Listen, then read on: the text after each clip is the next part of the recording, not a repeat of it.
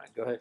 Ladies and gentlemen, boys and girls, Dr. Vi. All right, so today I'm going to talk about PID control using an accelerometer, and gyroscope feedback to control a self-balancing robot. So, learned a lot so far, and accelerometers are very interesting, and they're used in many devices that we use every day. So, your cell phone, probably in your pocket or your purse right now, has an accelerometer in it. Why? Because when you're playing that awesome new racing video game, when you steer your phone one way or the other, the accelerometer detects where your phone's center is, therefore controlling the game. Another use for an accelerometer, which you may not think of, is inside your laptop hard drive. So when your laptop is experiencing free fall, the accelerometer detects this and turns your hard drive off to prevent damage to your files and your hard drive, extending the life of your computer. Gyroscopes are used in many different angular sensing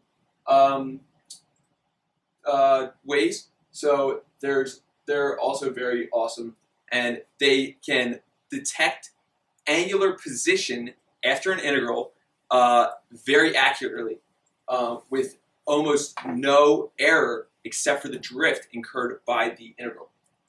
So today I'm going to talk to you about balancing robot.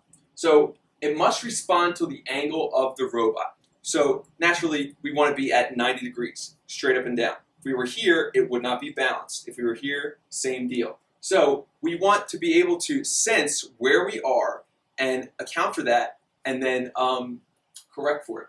So it has to respond to the angle of the robot. Now, could we use a single sensor? Well, we actually tried that at first and it didn't quite work out. There's a few reasons why.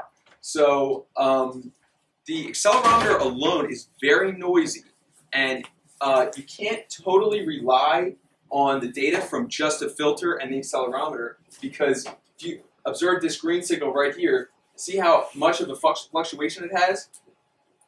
Even when you're standing still, it finds every little movement that this thing's going through, and it shoots a big high point on your graph there. So you got to be careful of the accelerometer alone.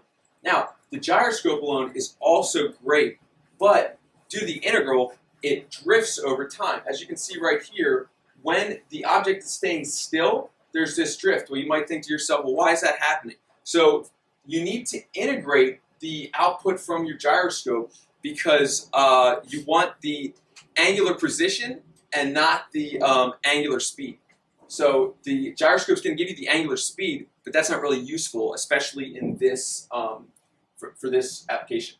So the red line is what's called a complementary filter, but we'll get to that a little bit later. So as you can see, the complementary filter accounts for the drift of the gyroscope, and like I said, we'll get to that a little bit later.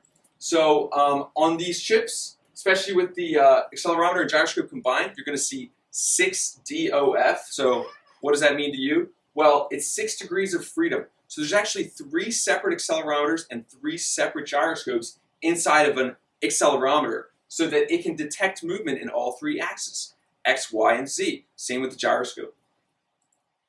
Moving on, we're going to talk about sensitive data filtering. So we low pass our accelerometer because the high frequency noise that we can see in this graph right here comes out somewhat. But a low pass filter alone is not enough to get rid of everything. The reason this is because, once again, gravity and then a slight movement plus gravity creates a big spike on the accelerometer graph. So we want to high pass filter the gyroscope because you want a nice smooth signal and you don't want it to have big shoot-ups.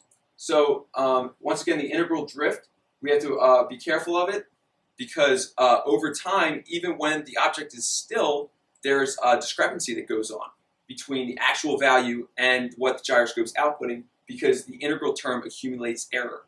So really quickly, I just included some screenshots from our filters, the high pass and the low pass. So our passband frequency for the high pass filter is 0.98 and our low pass passband frequency is 0.02. If you'll notice, they add up to 1, and they have to, because if they added up to more than 1 or less than 1, we would get an accumulation of error or not enough data going on at the inputs of the PID. So here's the Simulink model. Now, I'm not going to go too far into this right now because got to save all the good, fun deets for later. But let me just say, this is some good stuff right here. So we have a step input. Everybody's familiar with that. Here's our PID broken out. So when you're in Simulink, this is actually really awesome because each one of these can be controlled individually by a slider gain. So you don't have to rerun it a million times with the regular PID controller. So you see an integrator right here and a derivative right there. And the proportional, as you know, is just multiplying the whole thing. So then they're all added up, and then we got a negative gain to move the motors whichever way the PID commands them to.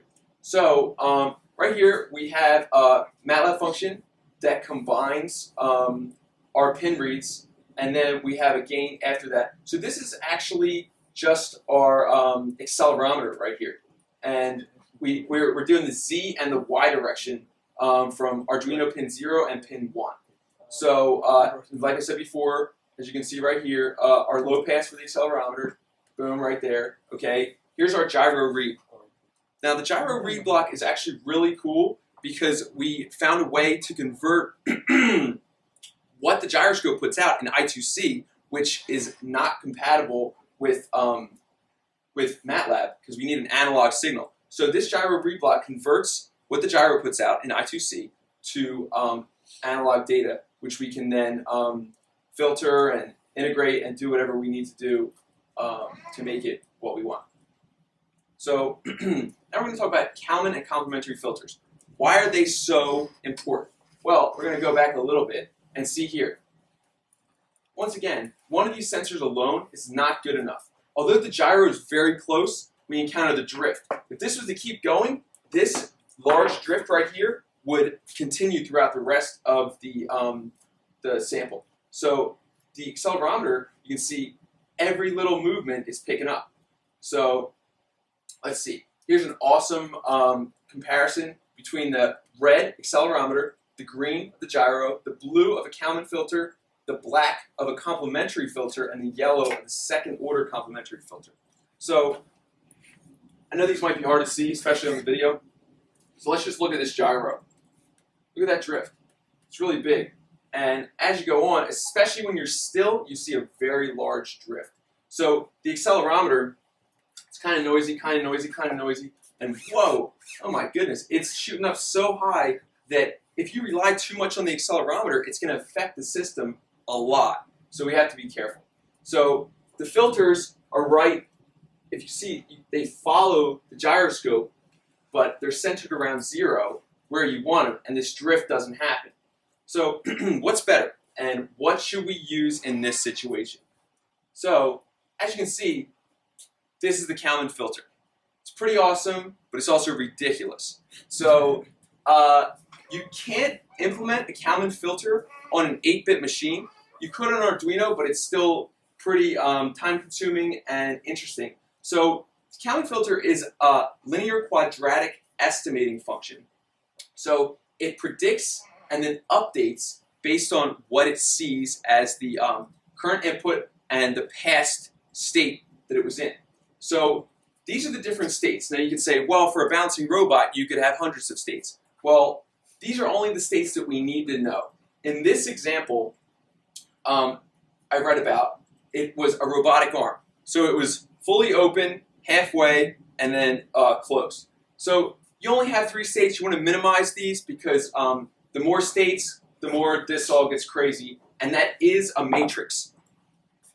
You are the state actions. So basically, the way it was explained was when the arm's fully open, what voltage does it need to do that? When it's halfway, what does it need to do that? And then what does it need to be here? So that's kind of self-explanatory. So P is another matrix, and it's the filter confidence. So the filter decides what it's confident in and what it's not. So basically, how much the signal's varying, could you trust it?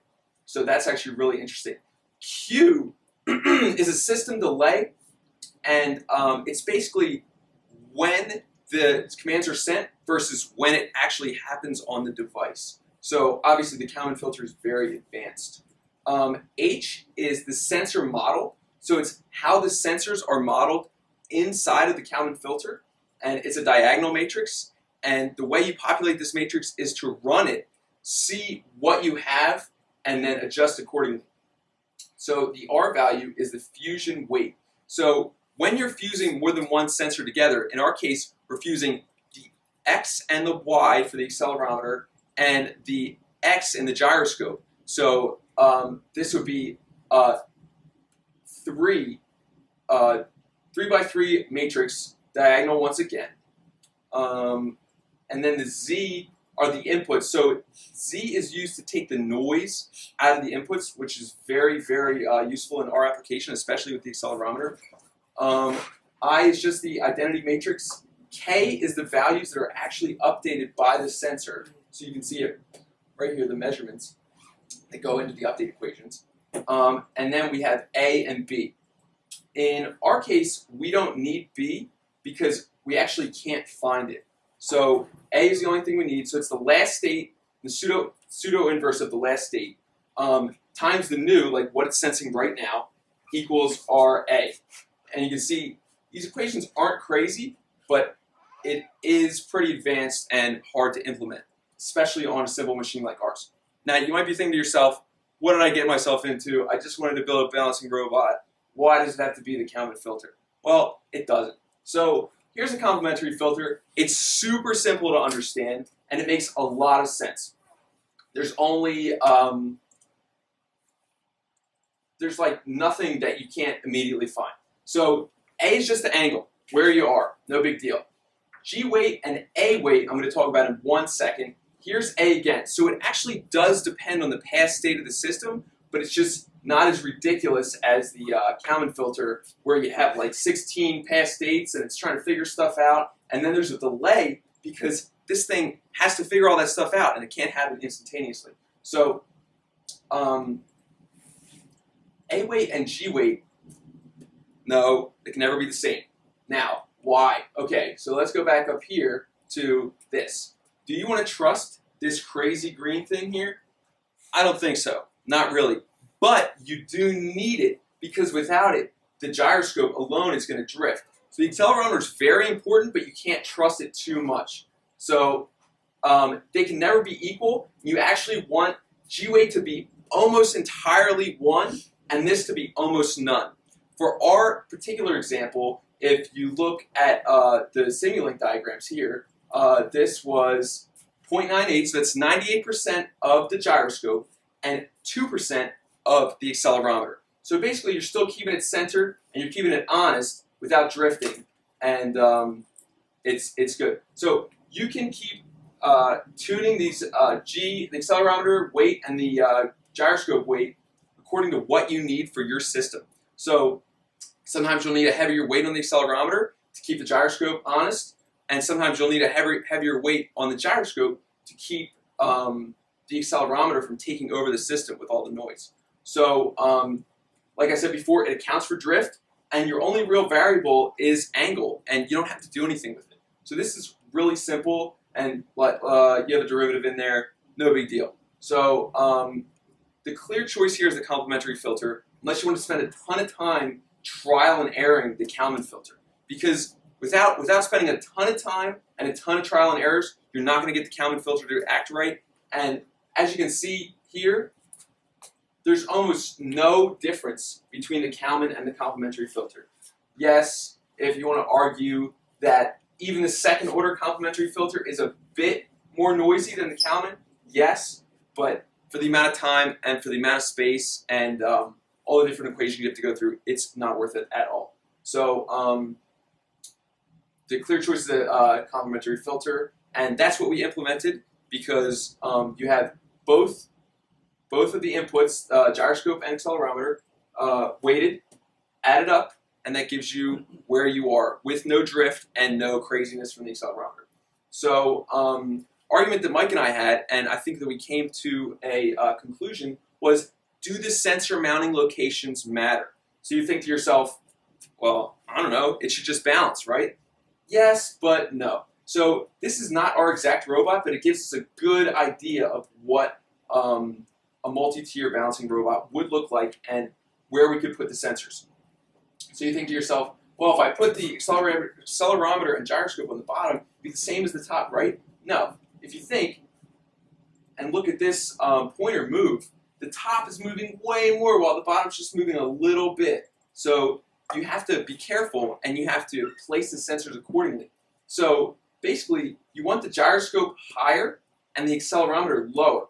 Why? Because a tiny bit of angle up here matters to the whole thing, but the accelerometer is going to interpret that too much. So we're going to get a huge variation and we don't want that. But the gyroscope's good up top because it can be more accurate. So you're seeing 5 degrees versus less than 1 at the bottom. So accelerometer low, gyroscope high. Any questions?